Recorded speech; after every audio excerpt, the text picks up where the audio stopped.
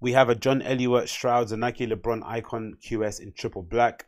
John Elliott is sort of like a really big name in terms of New York or American menswear, right? He's never really he's not really been taken on well here in the UK. But I think for the most part, a lot of those brands, especially the brands that some of the footballers wear and some of the people from Love Island and stuff, I'd imagine this is the kind of stuff they'd wear, and a lot of them, when they make their own clothing, it tends to end up looking like John Elliott, right? Loads of really well made hoodies and tonal colors, and maybe some jeans with rips in them, and maybe some loads of all white or pearl sort of stuff. Yeah, you know, the kind of John Elliott sort of aesthetic. And again, I think him and LeBron are really good friends. LeBron James is always at his shows when he's showing during Fashion Week and shit. So I think this is probably no mystery that this collaboration will come around.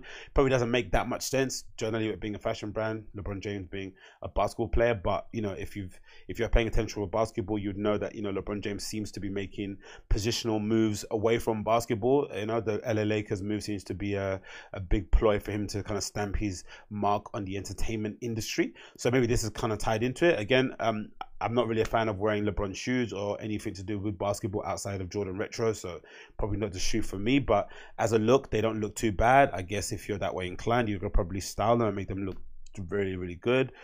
It looks like is the front of it see-through?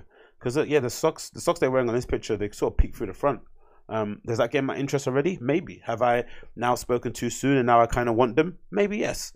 They look really nice here, actually, to be honest. They come with a part of the collection is a pair of these tie-dye socks, which might harken back to inspiration from LeBron James. Recently, he's been wearing a lot of, yeah, maybe they're part of it. He's been wearing a lot of, you know, colorful trainers and socks lately when he's been going to games and stuff. He's been getting to his like kind of eccentric outfit bag lately, LeBron James. Although I did really like that outfit he wore when he wore that Tom Brown suit. I thought it looked amazing. Probably looked the best I've seen Tom Brown wear. Seeing an actually built athletic guy squeeze into some Tom Brown made that fucking suit look better than what it's actually ever looked on the runway. Which I'm sure is the reason why we're probably seeing a lot more black models used in Tom Brown collections so far. But yeah, I quite like the shoe, actually. I'm not mad at it. I've got to be honest. I'll probably take back what I said in the beginning. Generally, LeBron James Icon QS.